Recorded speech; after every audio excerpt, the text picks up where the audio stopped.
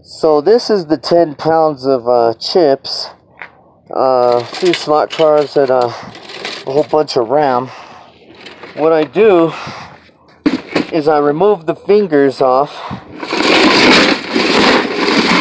dump them into my container, and this 5-gallon bucket has HCl diluted, but it's what I use to remove the chips from the solder.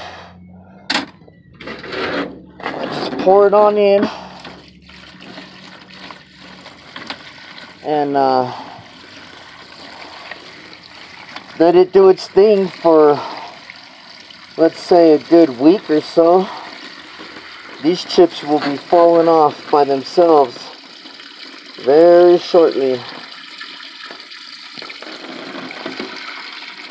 Process works rather well. Just want to make sure to remove the gold fingers first. That way you don't make any messes or problems. I actually have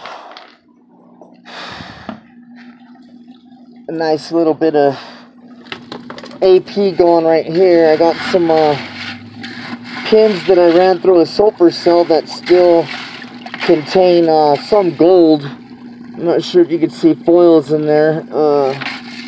I'm just going to let that bubble away, but I'm going to have to get a different lid because this lid is going to go on here. Make it airtight, waterproof, whatever. Well, not as airtight as, you know.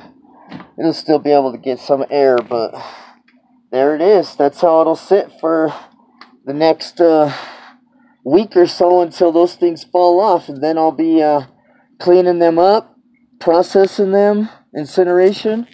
And this is your buddy Sonny. Laters.